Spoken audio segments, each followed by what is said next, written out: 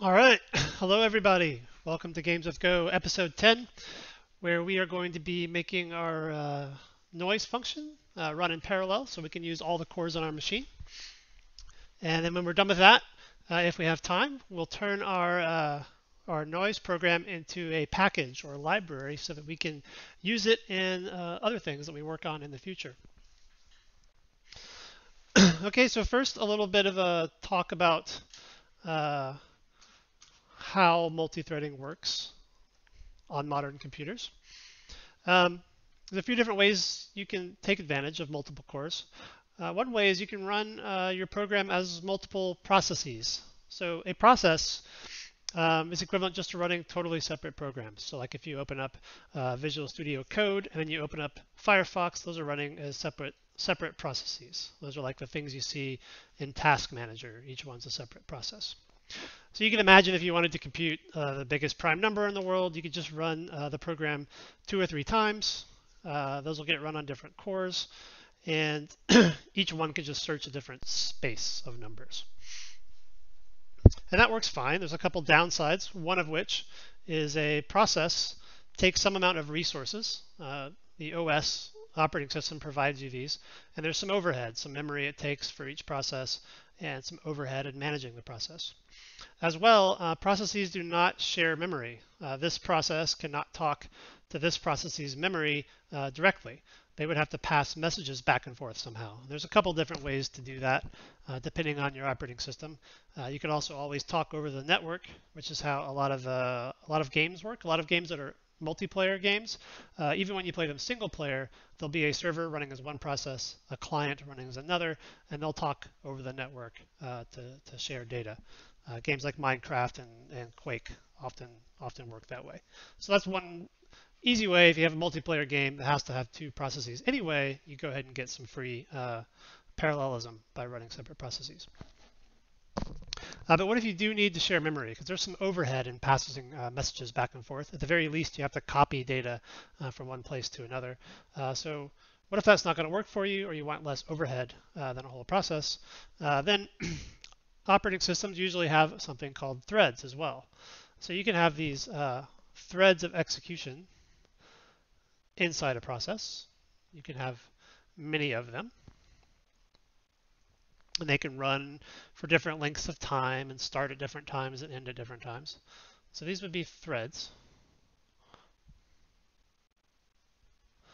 And all of the threads are able to access all of the memory in the process. So they can read and write the same memory. Oh, someone in chat is mentioning a problem in a for loop from the last video.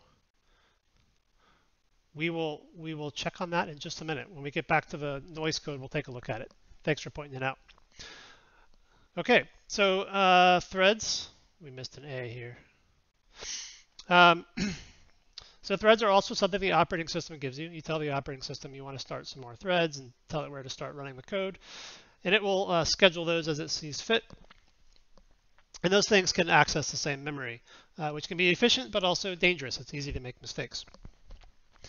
But threads also have some overhead. Like it could take, on some operating systems, like a megabyte per thread.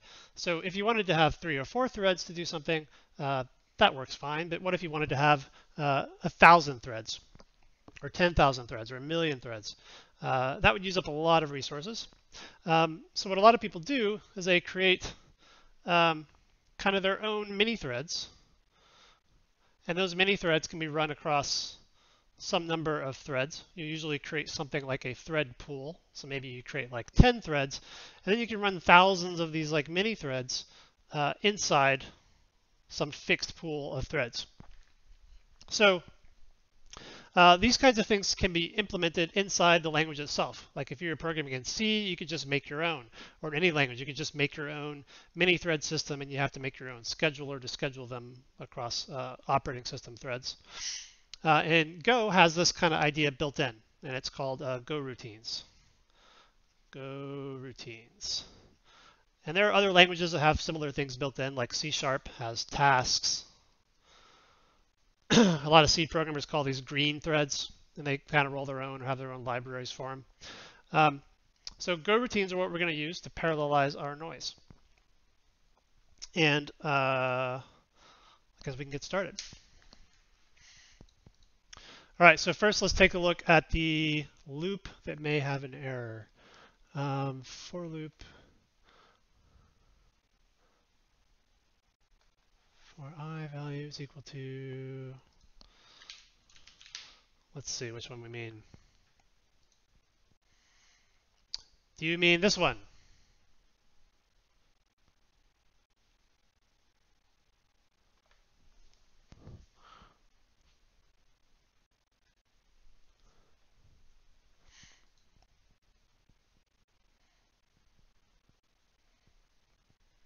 Okay, this is just getting the, oh, it's getting a bool.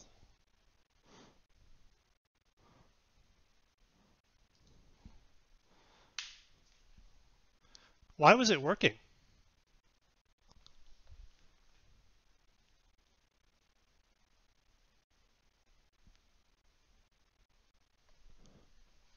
I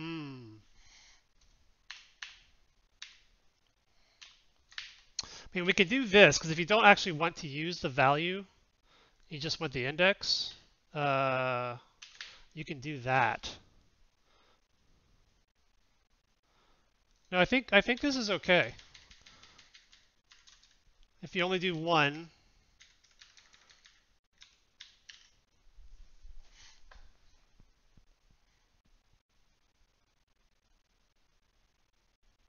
yeah, okay. I think we're okay there. Yeah, but feel free to point out mistakes like that, because I will make them, because this is not entirely canned. Okay.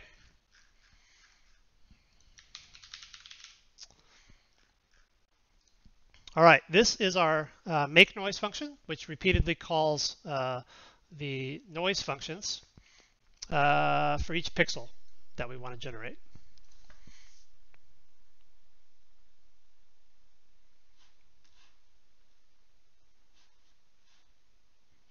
Okay, if you only do one, it returns the value, not the index. Okay, we'll go in and fix that while we're in here.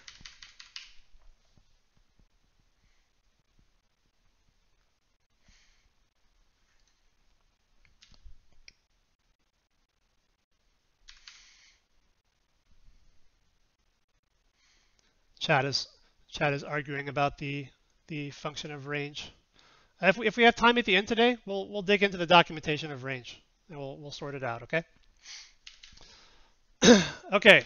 So the first thing we want to do, if we're going to parallelize this, is decide how many different goroutines we want to have running when we generate our noise. So it turns out that generating this noise is what people call an embarrassingly parallel problem. So some problems are really hard to parallelize, but some are very easy. And this one happens to be really easy, which is fortunate for us. So when something is embarrassingly parallel, it means that each step of the algorithm has no dependencies on any previous or upcoming step. So for instance, if we have an array of numbers,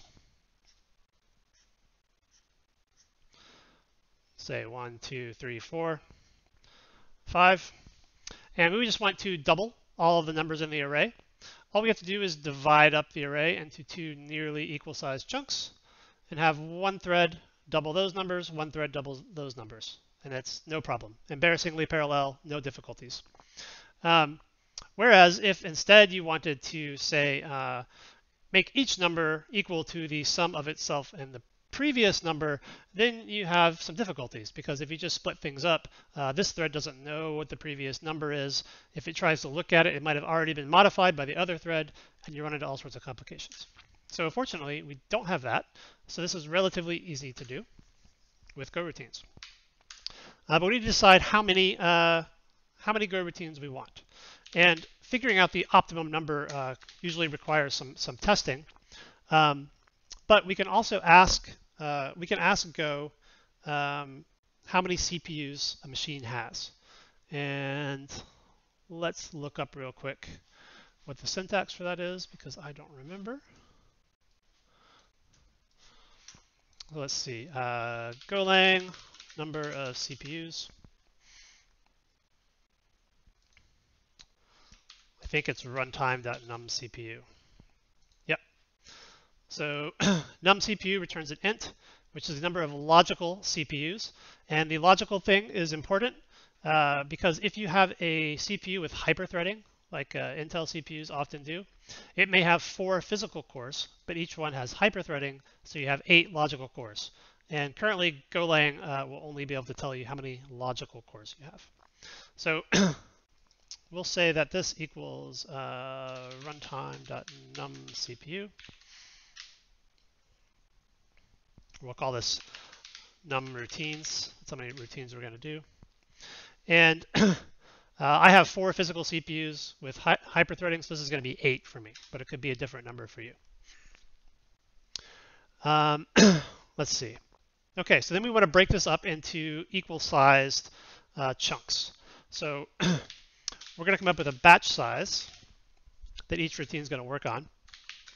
And that'll equal the length of our noise array divided by how many routines we're going to do. Okay, so that's our batch size. And then we're going to do a loop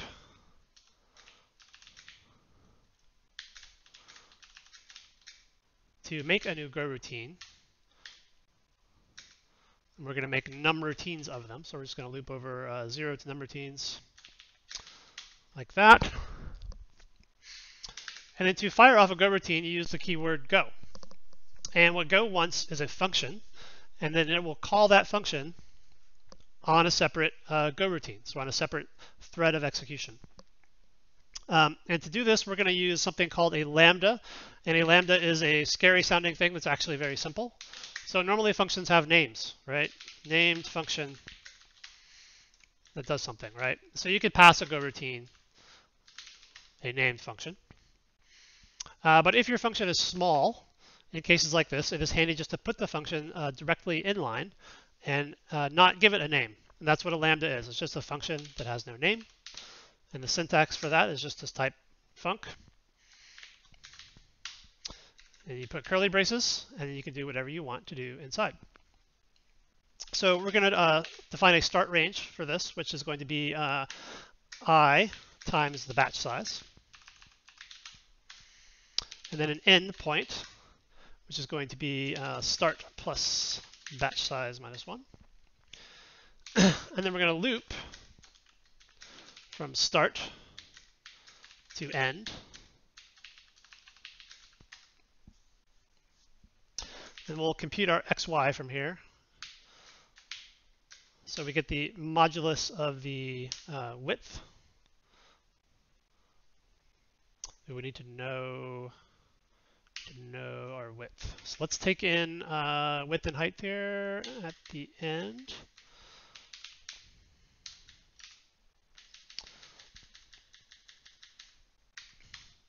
And y will equal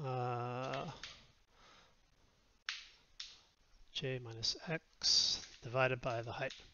So here we're just taking the index in the noise array and sort of backwards computing the x and y values that that index must imply. Okay, then we're going to do our noise. So basically this same thing we did here, but using the j index. And we still need to keep track of our min and max. Again, looking at j this time, not I. And let's kill this.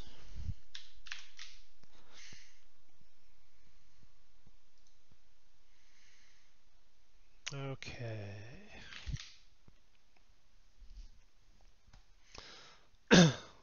So this is the syntax for a lambda. We've got an anonymous function here. We've broken our thing up into even batch sizes. And calling noise, still keeping track of min and max. So let's give this a try. We need to get a width and height now. Let's copy that into all these instances.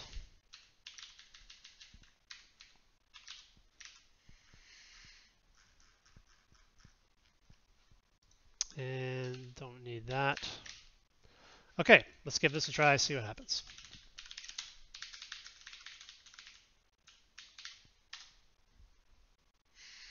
Okay, we have an error.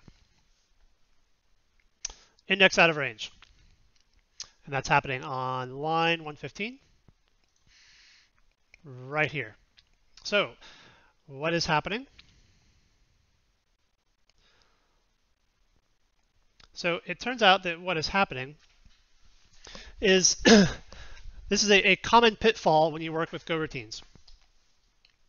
So when this loop executes, it is going to execute from I equals 0 to numroutines almost immediately, because the main thread is not waiting for these threads to finish, right? We go through the first time through the loop, we start a goroutine, and that goroutine starts running on another thread, but our thread keeps going. And then I equals 1, and then I equals 2. Basically, before these threads even get going, I is probably already going to equal numroutines. And numroutines is already causing us to get a start value, right? If this is 4 times the batch size is already giving us an illegal start value, and then we're going outside the index of this array.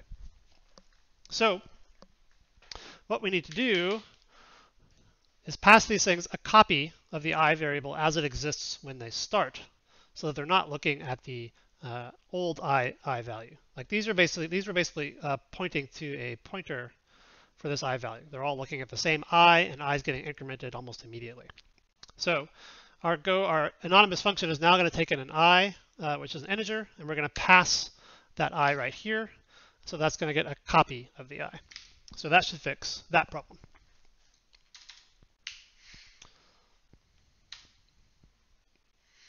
All right. Now it runs, but it looks kind of crazy. So what's going on here? So what's happening here is, again, common pitfall. We're starting all these goroutines and then immediately trying to get our gradient and rescale and draw our noise right away. And so by the time this starts rescaling and drawing, rescaling our noise and setting all the colors and drawing them to the pixel buffer, these haven't all finished yet. So we noticed that like that time we ran it, we got a little bit of noise, a little bit different this time, right? So the way that threads execute is not entirely deterministic. A little bit of noise, but these goroutines have just gotten started, and our main thread already got down to here and started trying to use this noise array, which hasn't finished yet. So we need to do something here to wait until all of these goroutines have finished. Now there's a few ways you could do that. You could have like an array of booleans, and each goroutine sets one of the booleans, and you check, just sort of spin here and wait till they're all true. You can use channels, which is a feature of goroutines to do this. But there is a built-in way to do this, and it is called a wait group. So we're going to make a wait group, call it WG.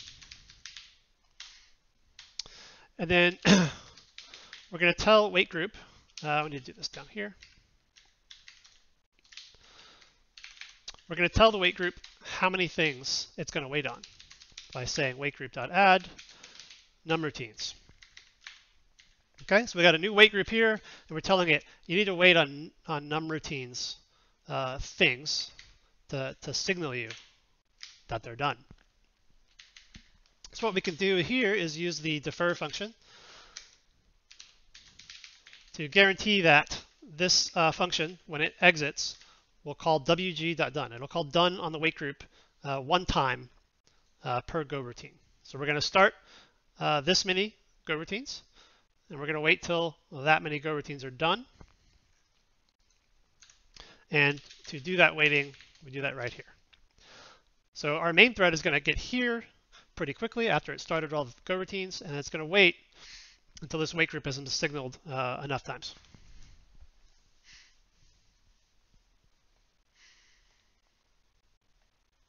Someone on chat is saying whelp, but I don't know why. Okay. So let's give this a try now. All right, it is working. So something we should probably do is time how fast it is to see how much faster we've actually made it. So let's put in a timer. So let's see. We'll want to maybe start at the start of the function. Start time.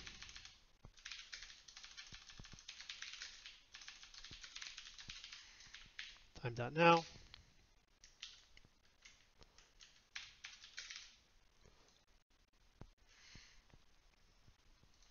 Then when we're all done, we will say elapsed time. Start time.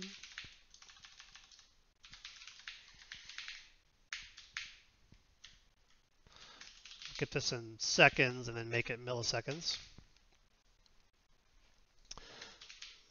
Then we'll print line elapsed time.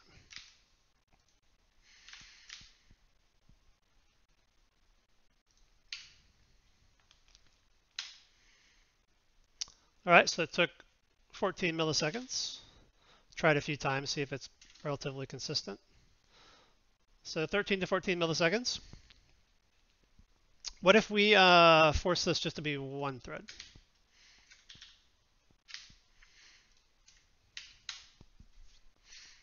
All right, so one thread is taking around 60 milliseconds.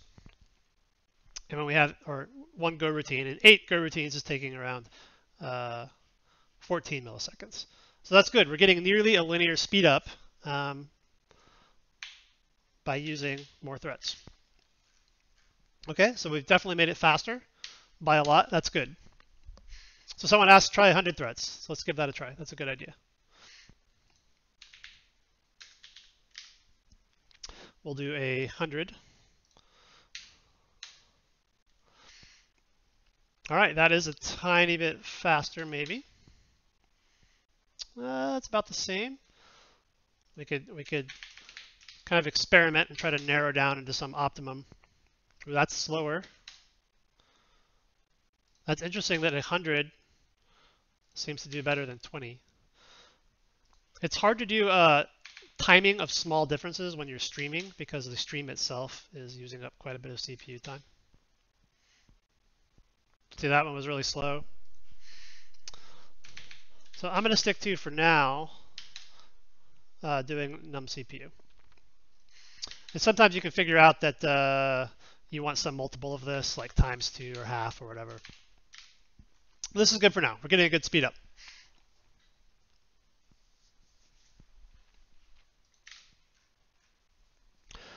Okay, so there is a subtle bug here, kind of, which is right here.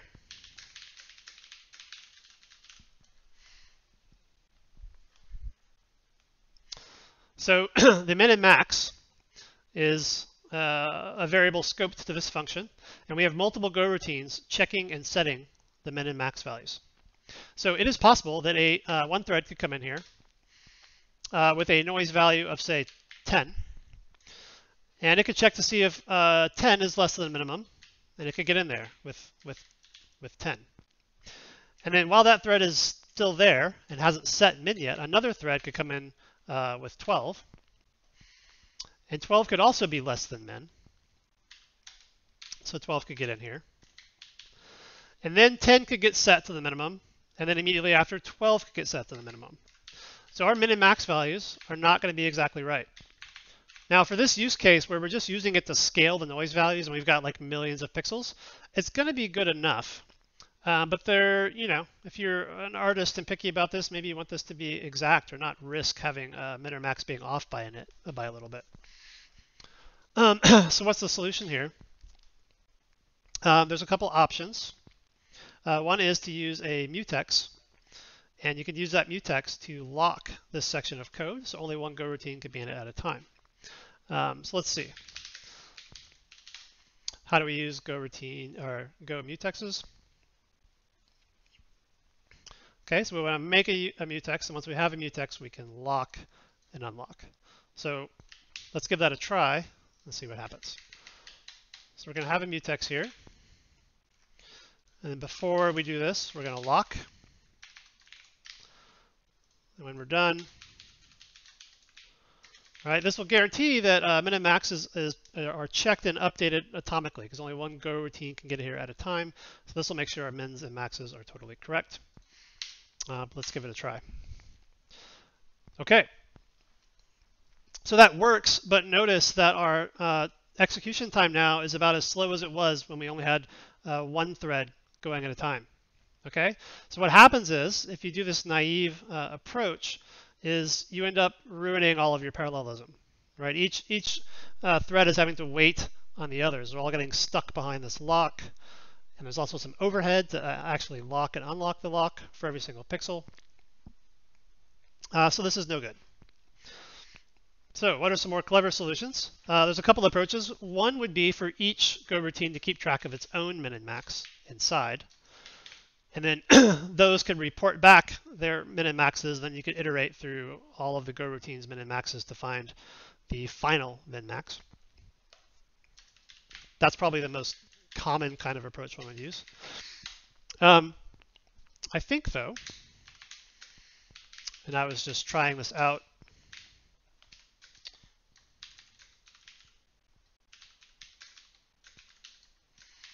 you can do this.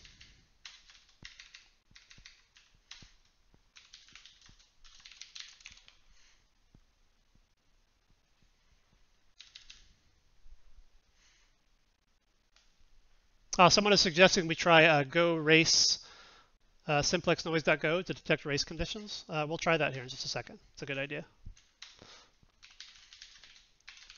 Go has a feature that can kind of detect certain kinds of parallelism bugs for you. Okay, so here what we're doing is we're checking if the current value is less than the min or greater than the max. And if it is, then we get a lock, and then we check again and set. So let's give this a try. All right, so now we're back to our high speed. But this is a tricky thing. Like, are all of you totally convinced that this is going to be correct all the time? I think it is, but I am not totally convinced. So this is the kind of problems that come up in multi-threading a lot, is to make things fast and correct can be tricky. You got to think carefully about this to see if it's correct. So let's try the go race detector on this, see what happens. So we need to do go run dash race.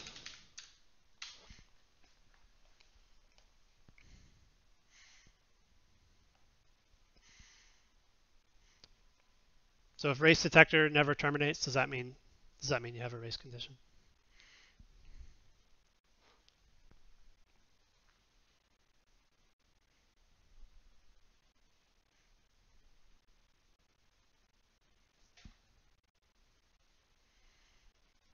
My CPUs are heating up.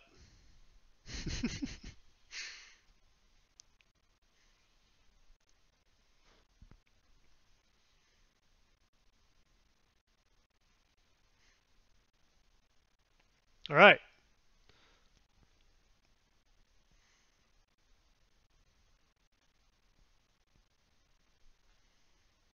Ooh, we get warning data race.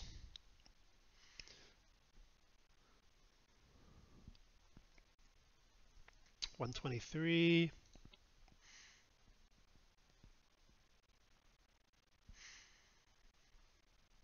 Yeah, this is interesting. So it's telling us that we're reading this value at the same time potentially that we're writing to it, I believe. But I think it's actually okay because we're going to recheck it after the lock. So this is interesting. If anyone in chat is more familiar with this, I think these can be like, is it possible these can be false positives sometimes? That you're like, your code can be guaranteed correct even though you're getting a warning? I think that's the case.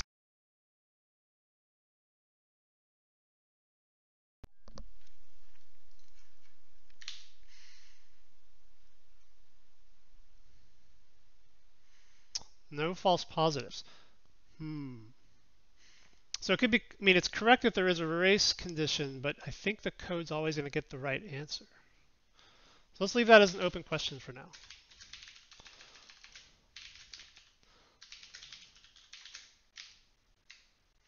Okay.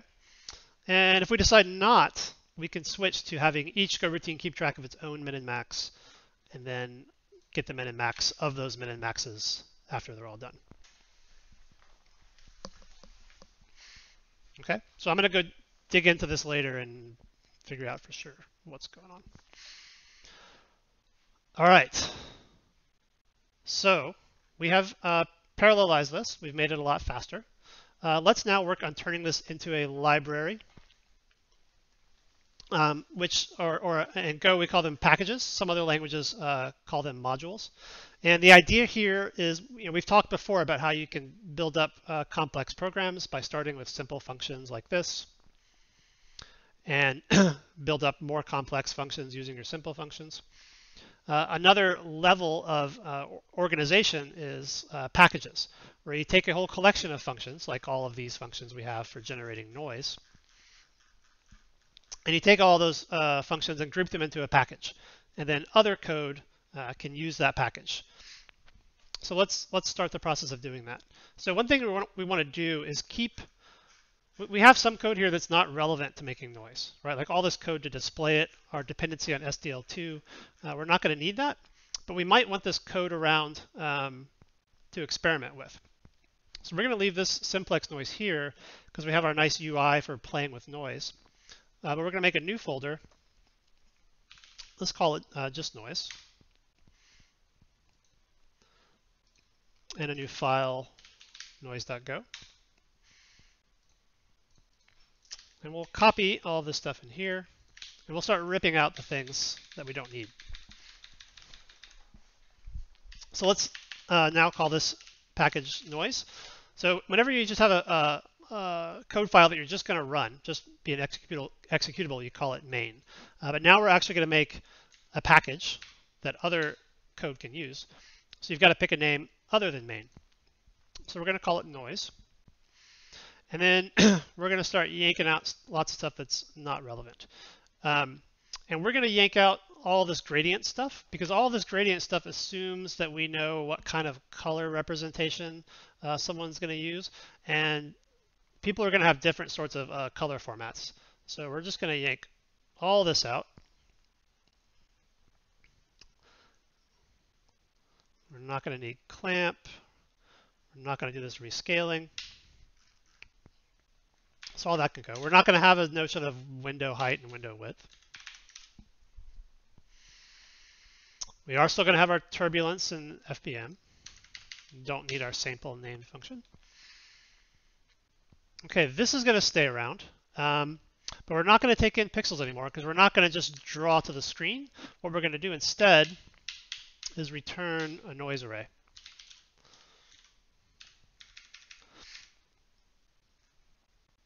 Okay, so we're still going to do this. This will be W times H, not the window width and height.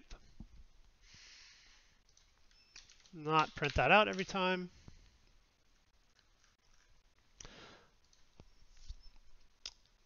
And don't need to keep track of the elapsed time anymore.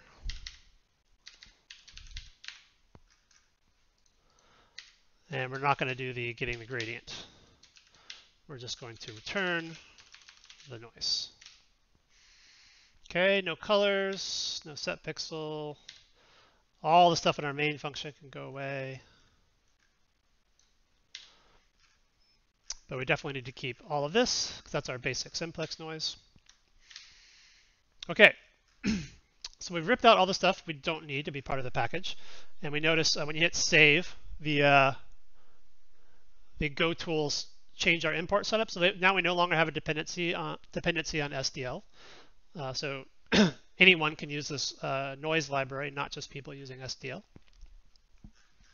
Okay, so now on to a new feature I haven't mentioned before, which is the concept of exported functions versus non-exported functions or variables. So in Go, if you start a function with a lowercase letter, it is not exported, which means if you are using this code from another package, you can't see or use any of the functions or variables that start with a lowercase letter. So right now, everything is lowercase, which means this would be a completely useless package. So the thing we're going to want to expose for sure is make noise. Okay, make noise is going to like make a certain size, two-dimensional block of noise based on the parameters you give it. So that needs to be exported for sure. And then the convention in Go is if something is exported, you have to comment it.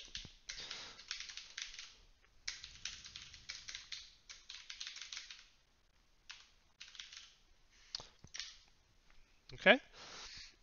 And comments for functions are supposed to start with the name of the function. So you want to describe what it does. And it's possible we might also want to expose this function. That's kind of up to you. If we do that, we'll have to call it with the capital here and here. And it's possible you might also want to expose turbulence and FPM. This would be if someone wanted to just get a single pixel of noise at a time, which they might. So you could expose that. Okay, the other thing our library needs is right now we have two kinds of noise we can do. We can do turbulence or fractal Brownian motion. Make noise, we just have that hard-coded. So we need to have some way to pass in what kind of noise we want. So let's do an enum. So we'll do type, let's see. The enum syntax is always bizarre. So I'm going to borrow. So we'll do type noise type. We'll do FBM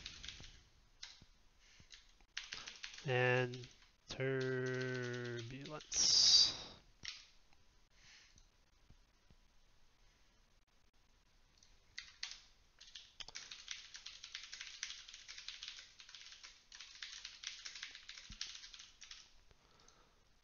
Let's see.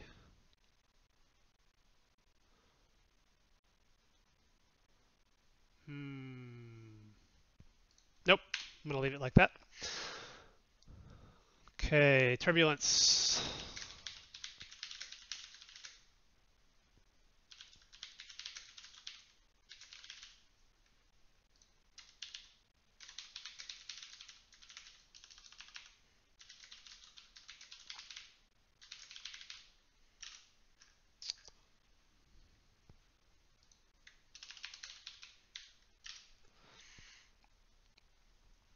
Okay, so this now needs to take in the noise type.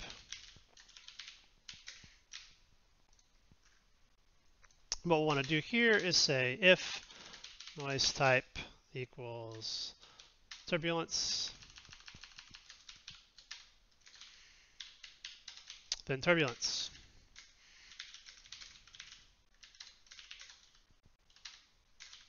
Else if FBM.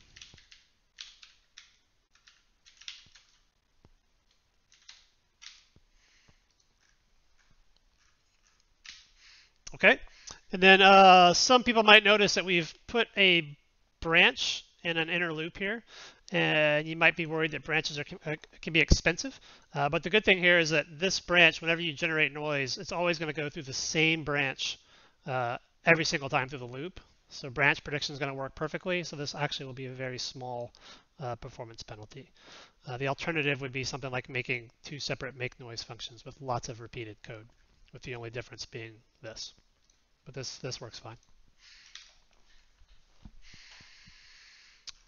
Okay, I think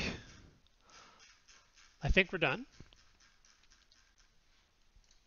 What we can do now is say go build to build our package. And if it's important here that you have your project set up in your Go path directory. If you didn't set your Go path environment variable, it needs to be in the default Go path directory, which is whatever your operating system's user directory is. and so on, just like we did in the setup day. So if you did that, you're good. If you decided to just dump it in C:/, this won't work. Because when we try to use this package, it's going to look in the Go path for the package name. All right, so let's try and use this.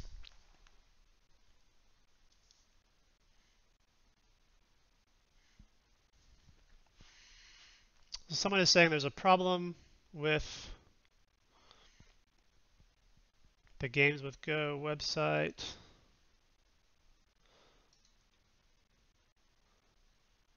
With the link. I don't know. I don't have that problem with the link. Interesting. Okay, let's try to use our new noise library in Pong. So if you didn't do the Pong episode, you can just start your own basic project if you want. So what we're going to do is try to use the noise library in Pong. So what we can do, we're going to want to get our noise array just once. So we need to import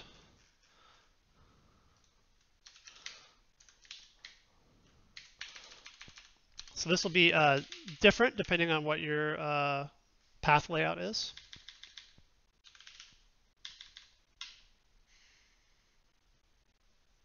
So for me, it's github.com/jackmot/noise. And that should let us call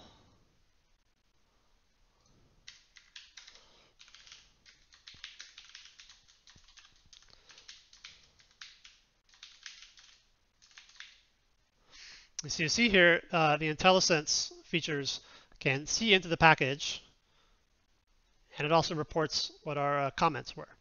Right, so that's one of the ways that packages make code easy for other people to use or for you to reuse later, is only the things that you care about using are exposed, and you get your comments on top of them. So you don't even have to look at the source code, hopefully, to make good use of them.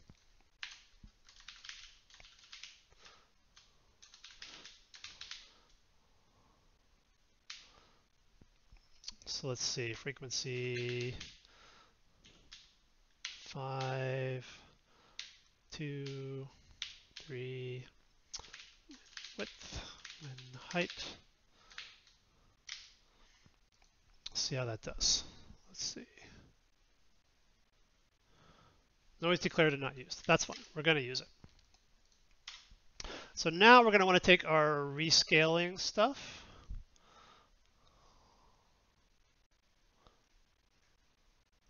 And our gradients, all this stuff that we used. We're going to add all this to our Pong program.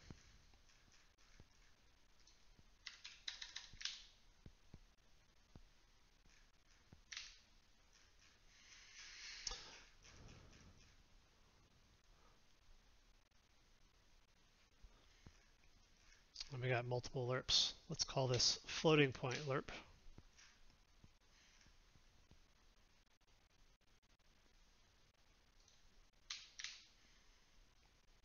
So we need to change that to be floating point lerp. Okay. Oh, and this reminds me, there was a bug here. If you followed along in the Pong episode, we were dividing here. That should be multiply to turn this into milliseconds. So if you haven't made that correction, do that now. Okay, so we now have a noise array of floats that we need to turn into colors that we can draw on the screen. So let's get a gradient first. So here you can decide what you want your Pong to look like. You can make happy little clouds, or we can do maybe like devil Pong or something. We'll do fiery Pong. Let's do like red. We'll do hell Pong. Go from red to black.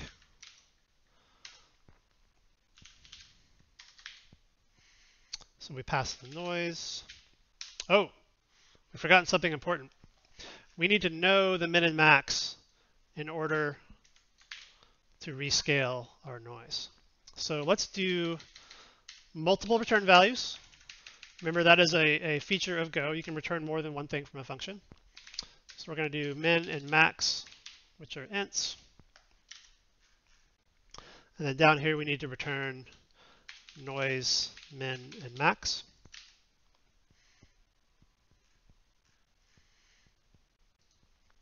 And then because we declared noise, min, and max in our return, we don't need to do is equal to. So we get rid of that. Oh, these are floats.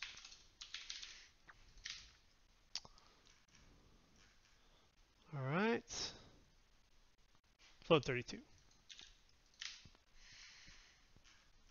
All right, cool. Now we go back to Pong. We can get noise, min, and max like that. And then we can pass that to the rescale, pass the gradient, and then pass the pixels. And I think what we can actually do is take this rescale and draw and actually replace the clear function, because we're not going to need to clear anymore if we're drawing a full background of noise. So let's give it a try.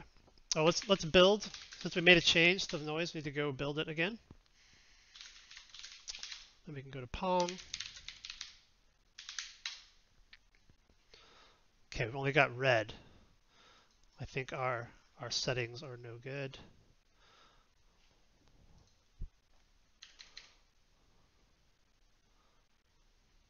Let's see. Is it just bad? Oh, still just red. Oh. We need to be building in here, not in simplex noise.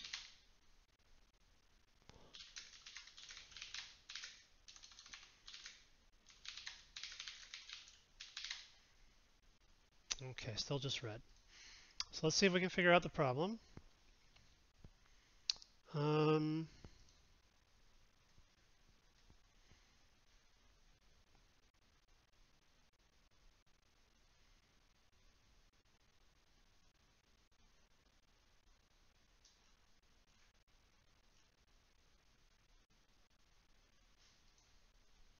go into here. Let's see what our noise values actually are. So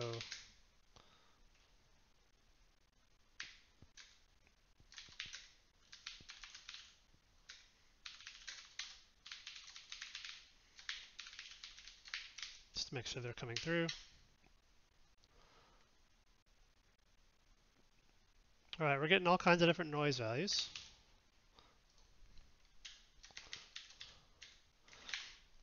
If anyone in chat thinks they know what's up, feel free to chime in.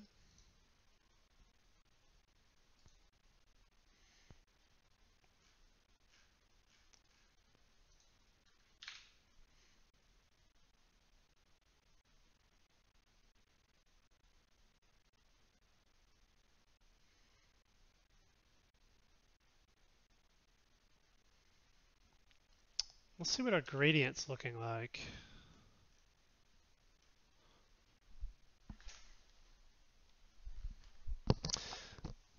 Someone asks if the noise should be between 0 and 225. And yes, that's exactly what this function does. It's got the min and max values of the noise, and it rescales it to be between 0 and 255.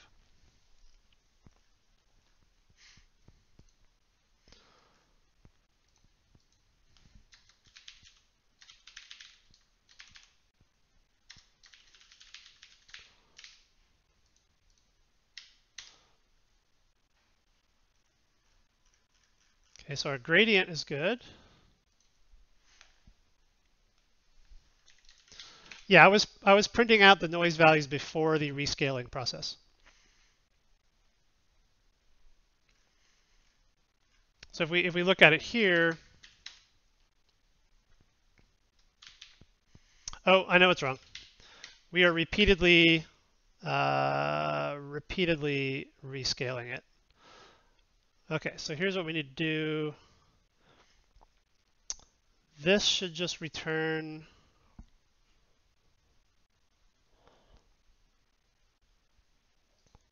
let's go ahead and do this the right way. So this will return new pixels.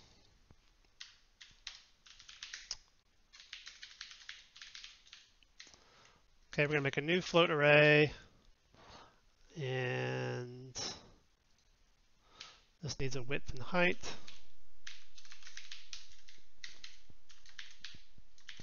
Times 4. So we have 4 color components per pixel.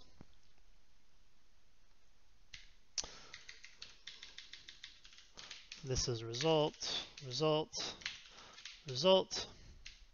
We're ignoring alpha for now.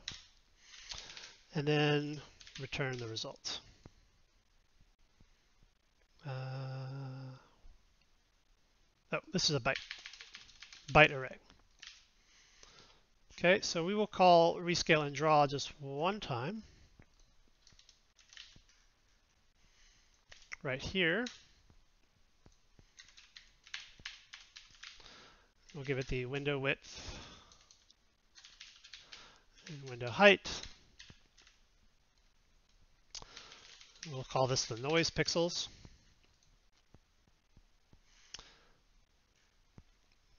And then instead of our clear in the game loop, we will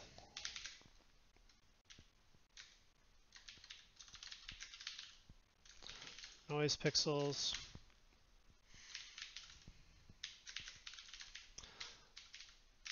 We just copy our noise pixels into the actual screen buffer each time. All right, there we go. Now we have Devil Pong.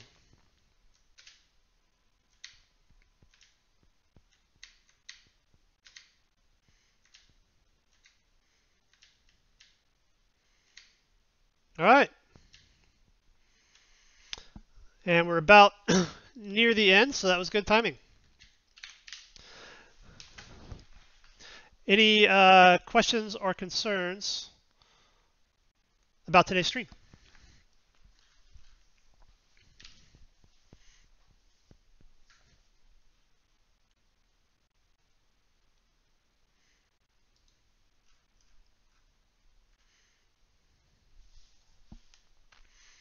By the way, Tangent Twitch asks if subs get access to the source code. Currently, I don't have it set up that way, but I'm happy to do that. If you can whisper me or something, let me know your GitHub. If you have a GitHub username, let me know. And yeah, we can give subs access to the source code. That seems more than fair. So anyone else who's subbed, whisper me your GitHub username, and I'll grant you access. Also, if you're an Amazon Prime member, you can use your Amazon Prime. You can connect it to Twitch, and you can use that to get 1 free sub per month to whichever channels you want. So that's an easy way to sub for free. And you also don't get the ads if you're a sub. And Tangent, I think this is your first time on the stream. The reason we do the rescaling process every time is that depending on what parameters you pass to things like fractal Brownian motion, the range of noise values you get can be different. It won't always be 0 to 1 or -1 to 0. It could be anything. So the way to make it sort of easy to use is just do a second pass to rescale it.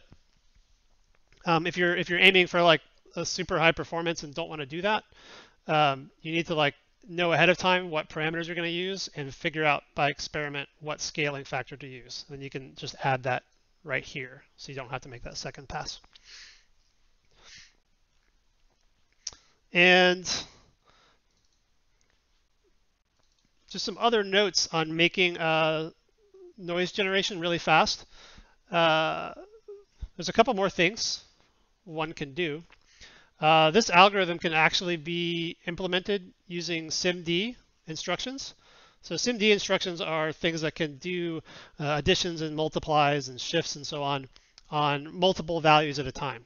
So if you have like SSE2 instructions on your CPU, you could do 4 floating point values at a time. If you have AVX2, you can do 8 floating point values at a time. If you have AVX512, you can do 16 at a time. The trick is you have to write different versions of the function for all of the different SIMD instruction sets out there. It's very hard to do in Go. You have to use Go assembler. There's not a good way to write it out in normal Go code. Usually easiest to do in C with intrinsics. So you can get like 5 to 7 times faster by making SIMD versions of noise. And then the way to make it the fastest is send it to a GPU. You can write a compute shader to do this, and that ends up being like thousands of times faster. So that's what a lot of modern games do today is ship it off to the GPU if they're going to be generating noise constantly. But you can do it very fast on the CPU as well. So there's still lots of room for improvement if people want to play around with that. All right, any questions before we go? I'll hang around for a couple more minutes just in case anyone has comments or thoughts. I do want to go back. I'm going to do some more research on the race condition thing. Think about whether this could ever actually be incorrect or cause a problem. So I will report back with my findings, and if anyone wants to give their thoughts, feel free to comment on the video too. All right, so next episode this Thursday, we're going to do learn how to load images from files, and we're going to kind of create our own texture system where we can load images from files, make a texture out of them, be able to draw that texture anywhere on the screen. And we're also going to do alpha blending, which means if we load a texture which has transparency information inside of it, we can draw those textures on top of each other and see through them. And we're going to do alpha blending by hand at first to see how it works. And if there's time, we'll also do scaling of the textures by hand, so they can get bigger or smaller. And we'll play with bilinear filtering, which is a way to make scaling look good. So we're going to do all that stuff by hand, so we'll know exactly how it works, which sets you up really well if you decide to use game engines or OpenGL in the future, because you'll know exactly what it's talking about when you're using some of the built-in functions to do those things, and you'll know how it works. All right, that is it for tonight. I'll see everyone in a couple days. Thanks for tuning in.